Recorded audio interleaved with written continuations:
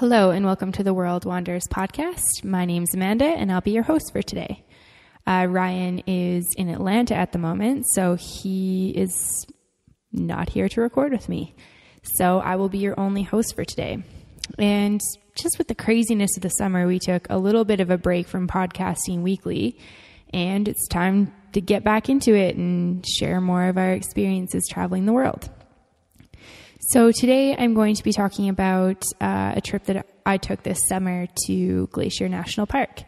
And when I was in my yoga teacher training in Bali, which we talked about on a previous episode, I met a really good friend who lives in Bozeman, Montana. So we made a plan to get together somewhere that was about halfway for us. So Glacier National Park is about 4 hours from Banff National Park, or 3 hours from Calgary in Alberta. I'm just headed directly south, crossing the border into Montana. And for my friend Chelsea, it was just about 5 hours kind of northwest for her. So basically right in the middle. Spending every day in Banff National Park, I wasn't really sure what to expect. I'd seen photos of Glacier National Park and it obviously looked really beautiful and I love the mountains. So I was super excited to go. But as I approached the park, I could see Chief Mountain is one of the big mountains there, and it's kind of square and kind of sticks out for a long ways as you're driving. And I was just really impressed right off the get-go with how beautiful the surroundings were. And so Chelsea and I met at St. Mary's Visitor Center, which is on the east side of the national park.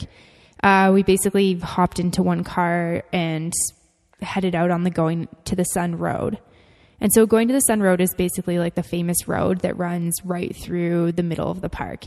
And it's kind of like the all-access point to get to different hikes throughout the national park and to get to all of like the major campgrounds kind of from east to west or west to east. It takes a couple hours to drive from one end to the other, but part of that is that this road is just two lanes, so one going one direction, the other one coming the other direction.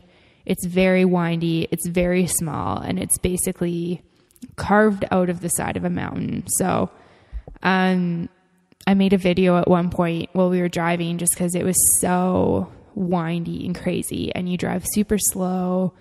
And it's totally worth it because you see this valley to your left and you're surrounded by these incredible mountain ranges all around you and all these really beautiful peaks and, of course, glaciers.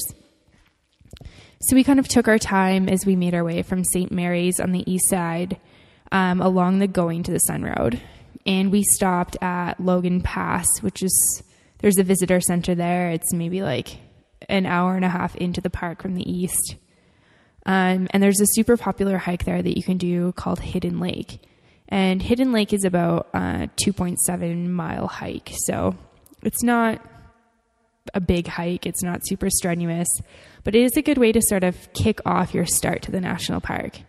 There's a visitor center there where you can go check out and you can learn about all the different animals that you might see while you're in the park. And there's good infrastructure. So it's a nice little hike to get yourself started in the park and to just get yourself acquainted with the area. So we started our time in Glacier National Park with the Hidden Lake hike. By the time we met up, we've both been in the car for a couple of hours. It was well into the afternoon, beautiful weather when we were down there in August. So we did that hike, and basically you kind of like pop over this small hill and then you see this lake, i.e. the name Hidden Lake.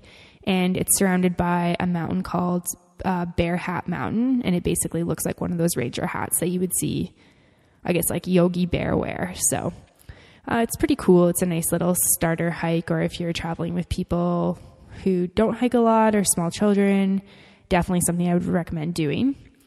From there, Chelsea and I continued through the park and we're looking for camping. And one thing that we hadn't been aware of prior to this is that you can't reserve camping beforehand in Glacier National Park. So there's maybe like one or two campsites that are reserved on the very west side. But other than that, it's all first come, first serve. And so we waited till like the late afternoon in the middle of the summer to try and get a camping spot. and nothing on the west side was available. We went to the Lake McDonald campsite, which is obviously by Lake McDonald, sort of towards West Glacier. And then we went to the Apgar Visitor Center, which is also West Glacier. And we ended up having to drive outside of the park on the west side and go to a privately owned like forestry campground. So luckily we found like a beautiful spot there, super affordable. I think it was about $15 a night American, and just set up camp like right beside the river. So if you are traveling down there, especially in the busy season, that is something to be aware of. And something that we learned pretty quickly is you kind of have to get yourself up in the morning and you need to go find camping, especially if you're going to move spots, or get in there early, find a campsite and kind of make that your spot for the entire time you're there and just go around from there. Because the furthest you're going to have to drive is like 2 hours, which is totally doable and worth it, especially if you're traveling on going to the Sun Road and you can just, take in the surroundings and stuff like that.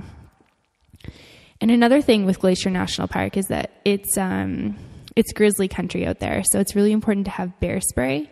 And it's also really important if you're car camping to make sure that you're not just dumping your leftover food in the bushes, and that you're always, washing your dishes and then dumping your water in the dump stations, and always taking all of your food back to your car. It's interesting coming from somewhere like Banff National Park, because in Lake Louise, there's a lot of grizzly bear risk, and you actually can't camp, or you actually can't hike in groups smaller than 4.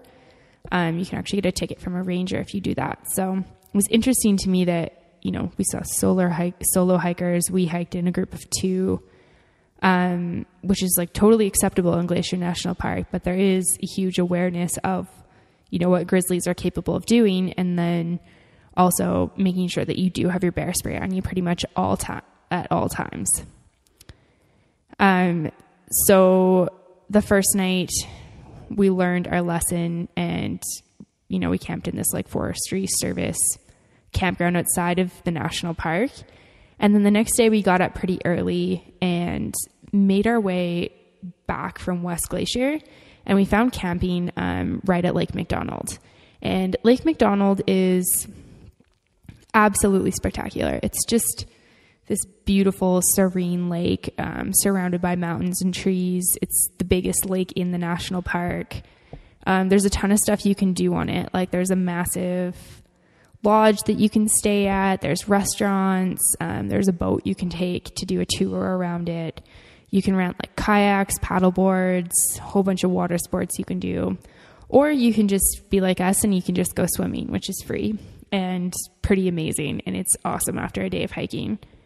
So once we found a place to camp at Lake McDonald, we did a hike to Avalanche Lake. And Avalanche Lake is a 4.5 mile hike return. So longer than Hidden Lake, but definitely a very doable hike as a family or with children, and something I would highly recommend. A lot of the hike was sort of through the trees, and it had a very like foresty feel to it. The trees had like massive roots everywhere. There was a lot of moss and vegetation. And then we got out of the trees, sort of like a steady incline going up, but not steep. And we got out of the trees and just this beautiful lake surrounded by mountains in every direction, sort of like in this little valley. And the lake was a beautiful, beautiful blue. So kind of hung out there for a while. The lake was really cold, so I think it was probably fed by glacial waters. But kind of the perfect half-day hike. So we did that, and then we had time to come back, eat some lunch, and then go for our swim at Lake McDonald, which, hiking is kind of the thing to do in Glacier National Park. At the same time, there's, other activities to do if you're around the Lake McDonald area. So Avalanche Lake is a really great hike to do if you want to spend other time doing stuff as well. On our third day in Glacier National Park, we drove through the Going to the Sun Road once again.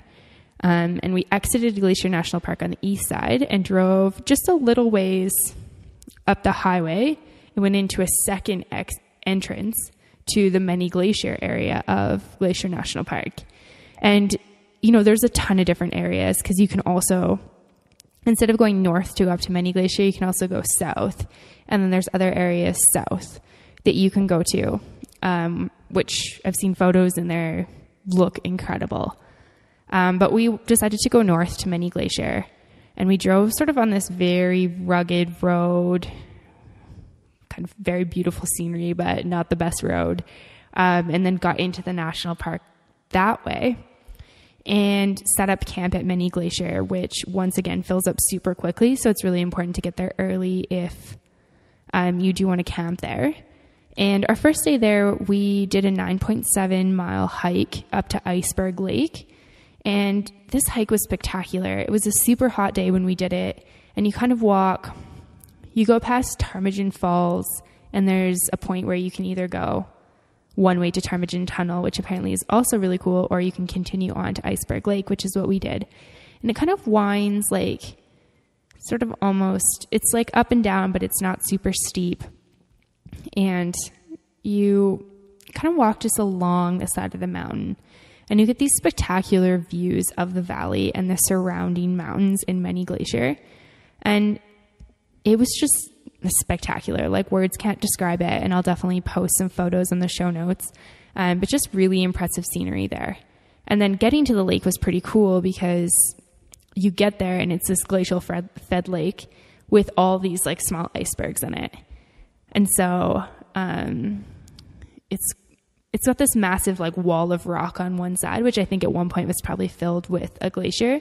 But now it's mostly just, there's some ice along it, but just, you know, this massive sort of like scoop of rock, and you just kind of sit at the bottom and you can enjoy the outdoors. And if you're like the guys that were kind of in the area and not with us, but were there, you can go swimming in this super freezing cold water, which I don't know, is apparently cool. But, you know, I like staying warm, so I didn't do that.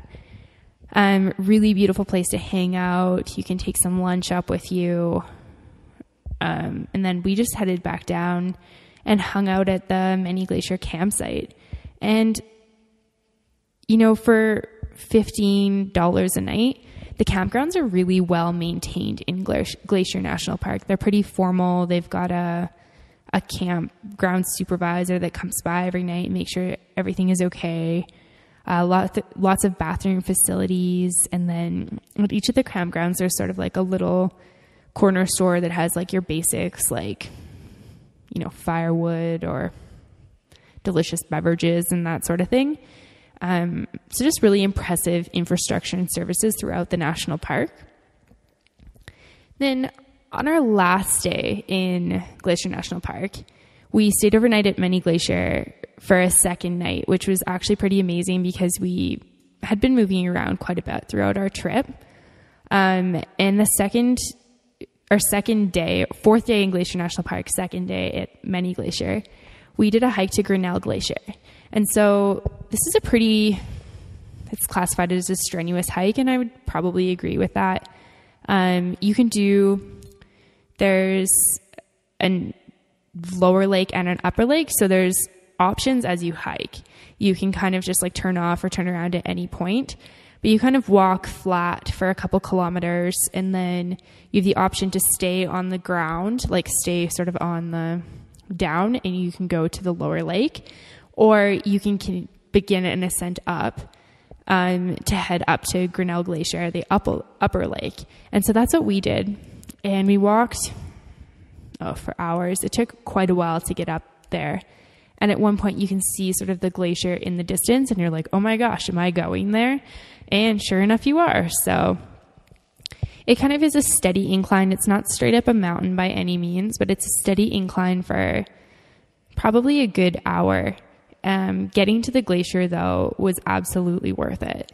It's receded quite a bit in the last few years. I think like most glaciers in probably the world. But there's massive chunks of ice just all over this glacial water, and it's sort of almost like a gray color, which is pretty cool. A lot of the glacial lakes in Banff National Park are this turquoise blue, which is also really beautiful. But it was cool to see something that was different from home and different to something that I was used to. And so 12-mile hike this one is, return, which is 19.3 kilometers. And I think, well, I know this is the longest hike that I've ever done in one day. Ryan and I, did a Machu Picchu trek, and we've done some cool overnight trekking and that sort of thing. But 19.3 kilometers was definitely the most I've done in one day. And after the 4 days of hiking, I was pretty wiped by that point. I had blisters on both of my heels, which is pretty awesome. It was definitely worth it though. So if you're going to be in the Many Glacier area, I would highly suggest checking out Grinnell Glacier. And I'll post some show notes or post some photos on the show notes so that everyone can go check out, what it looks like. But I would recommend this one for sure. And I think too, if you're visiting Glacier National Park, there are hundreds of hikes to do in the area, and it's really hard to pick and choose. Like I had read that, Ptarmigan Tunnel was really cool, and another one in the area of Many Glacier that sounded amazing was Cracker Lake, which is a turquoise glacial fed lake, which is also a big one like Grinnell Glacier. And I think that any of those would be amazing. There's one from Logan Pass called the High Line where you basically walk like along the side of a mountain, and you can see from the visitor center and as you're driving on going to the Sun Road where the path goes, and it literally is just this tiny path etched into the side of the mountain. And it's pretty amazing. And I think that regardless of what you choose to do in Glacier National Park, you'd have a good time. I would highly recommend the 4 hikes that Chelsea and I did. And once again, I will post, the links to the resources that we used when deciding what to do, as well as photos from our trip, showing you exactly, what the things that we saw looked like. And those show notes will be at www.theworldwanders.com. Yeah, and since this is just a solo episode, it's just a quick little guy with just some basic overview of my trip to Glacier National Park. So if you have any questions or comments, please reach out on the website. And as always, if you're enjoying the podcast, please reach out on Facebook or Twitter at The World Wanders. Thanks so much for listening, and have an amazing day.